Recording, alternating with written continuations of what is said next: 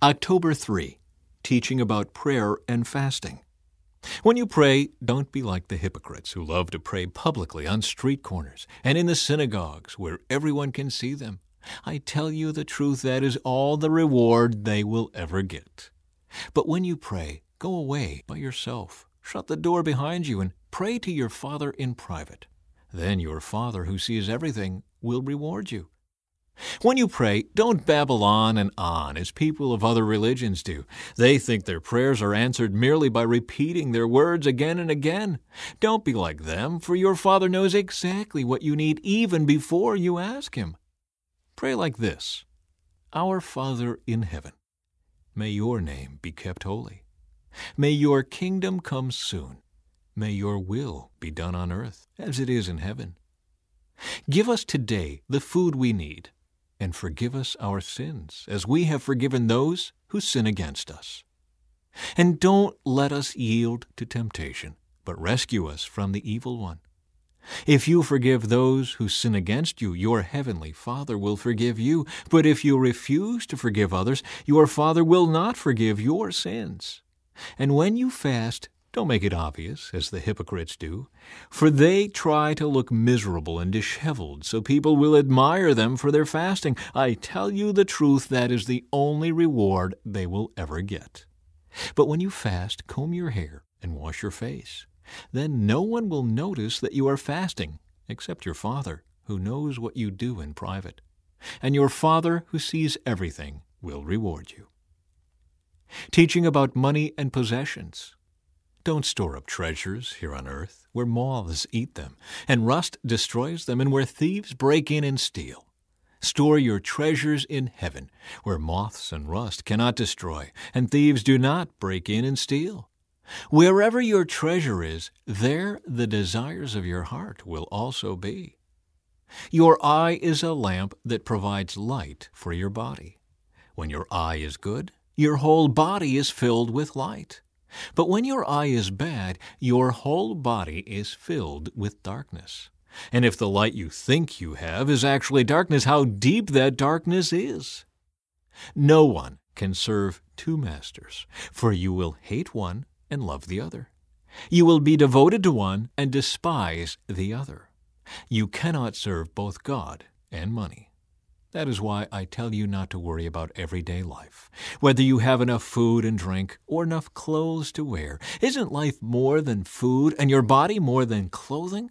Look at the birds. They don't plant or harvest or store food in barns, for your heavenly Father feeds them.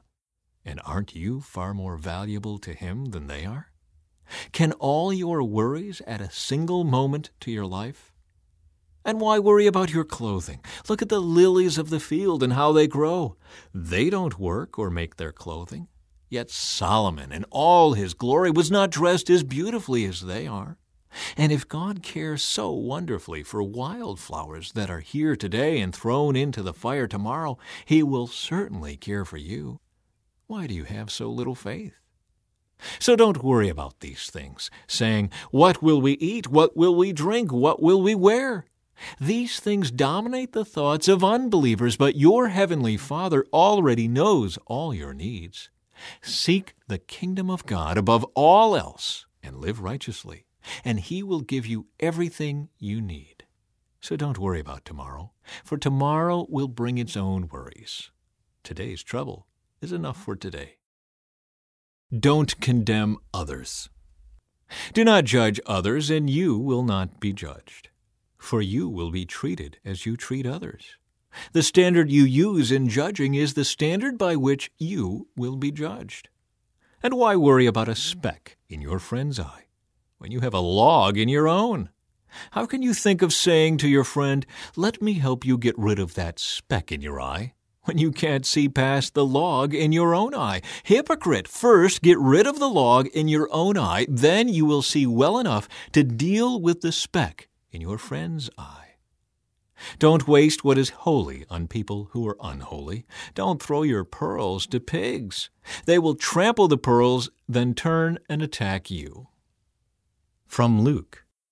Do not judge others, and you will not be judged. Do not condemn others, or it will all come back against you. Forgive others, and you will be forgiven.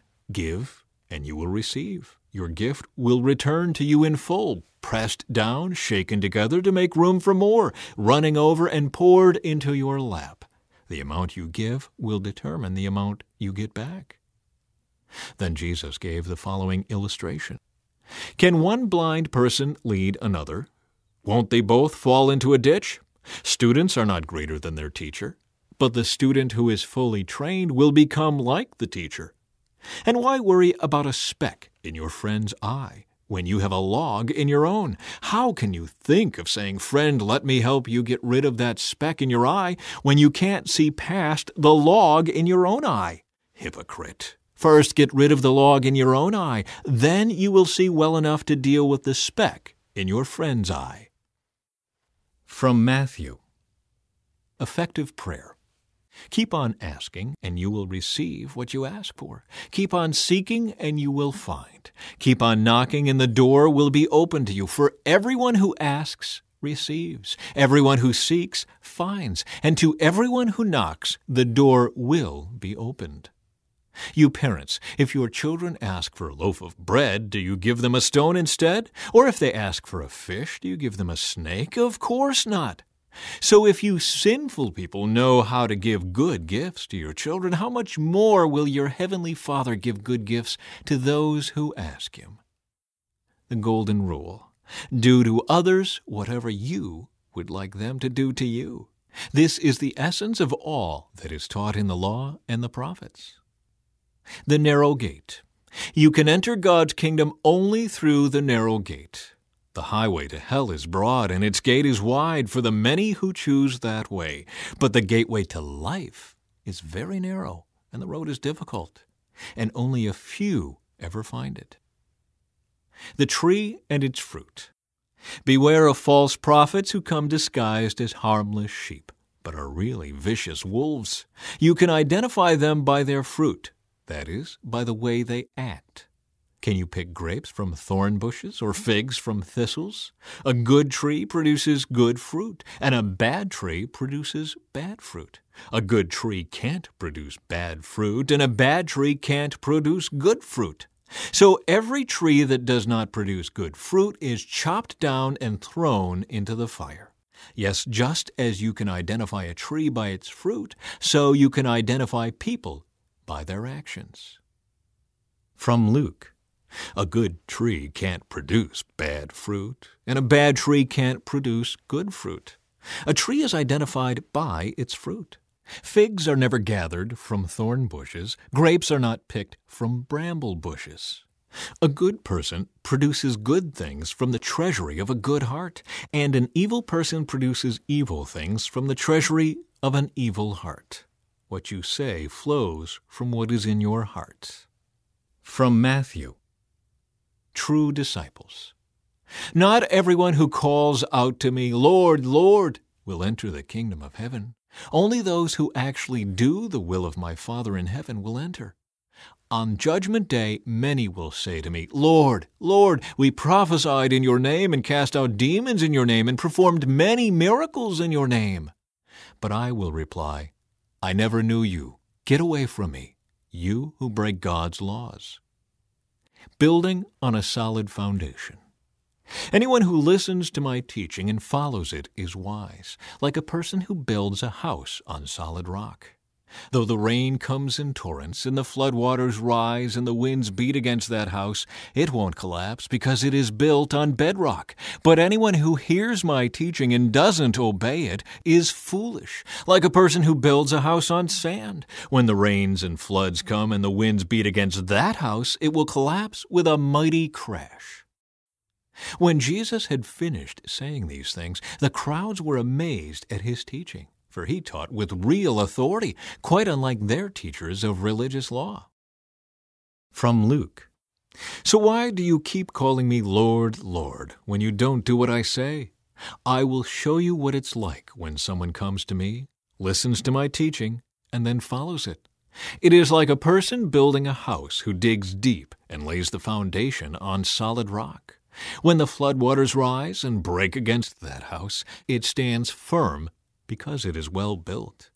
But anyone who hears and doesn't obey is like a person who builds a house without a foundation. When the floods sweep down against that house, it will collapse into a heap of ruins.